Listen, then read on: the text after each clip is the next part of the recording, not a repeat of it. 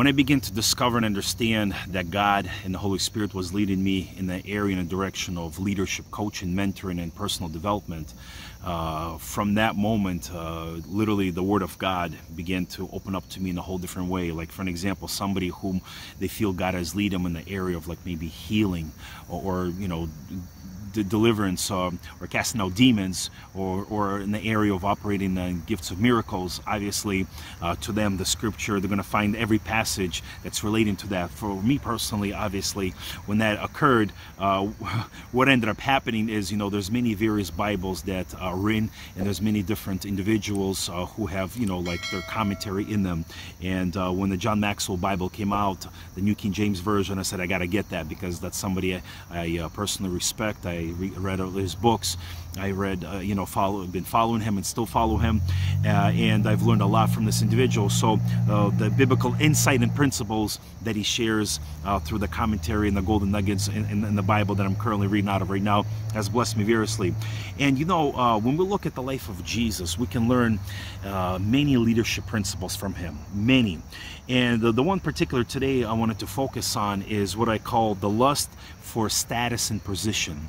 This is something that we as God's children need to be very aware and spiritual alert to, because the Bible is full of various examples for those people who were lusting after power, after status, position, and we already know what the end result was. They fell, whether it was a king, whether it's any other individual, and obviously the outcome and results were very negative and destructive. So this one particular moment where the Pharisees, the religious leaders, the pastors in the time of Jesus had an issue with Jesus.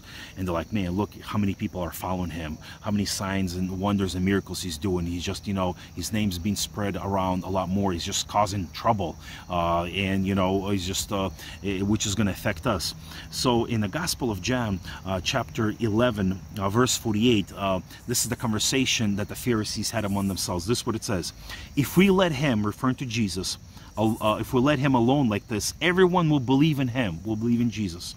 And then the Romans will come and take away both our place and our nation, which was not true. So here was a good example that these religious leaders, they were concerned about their place, about their nation, about their position, about their title, about their status. And as much as this may sound funny in a humorous way, there's a tragic aspect to this example that we continue to see currently in the body of Christ.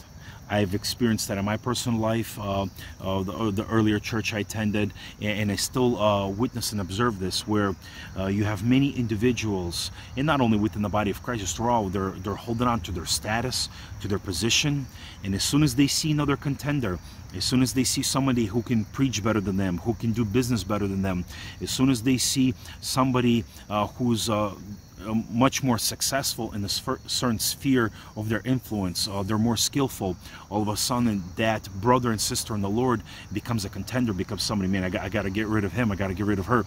This person can't work for me or with me. This person can't be part of my ministry team or even part of my church. And obviously that creates a lot of issues and a lot of problems. And I personally experienced that, and I've shared these examples in my other videos where I became that type of individual that I guess, you know, I was supposedly in the eyes of that other individual, I was like a contender, I was like a challenger. It's like I was trying to go after their position and status or after their own wallet, which wasn't the case. But anyway, as I finalize this, I want to leave you with this thought that it's very important for us to understand that all the authority comes from our Heavenly Father. So whatever authority we may have upon this earth, whatever status, whatever sphere of influence that God has given us. You could be an owner of a huge company with like 100 or 1,000 employees.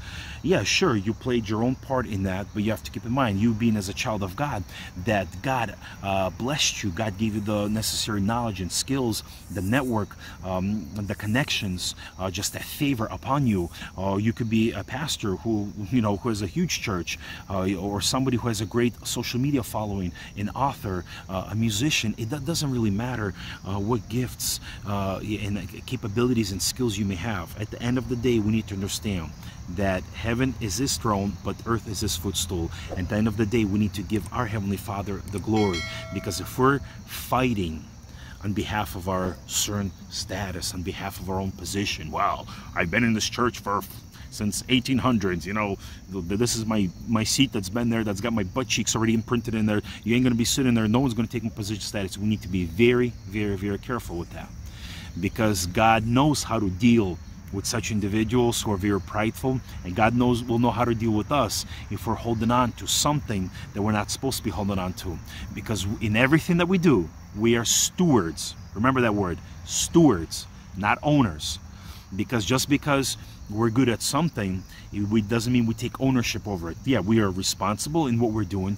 We are accountable with what we're doing. But like I said, at the end of the day, we need to give him all the glory, and not like the Pharisees, who always had an issue with Jesus, that he was stealing his sheep, the church members, which wasn't the case. All right, hopefully this was a blessing to you, my friend. Until next time.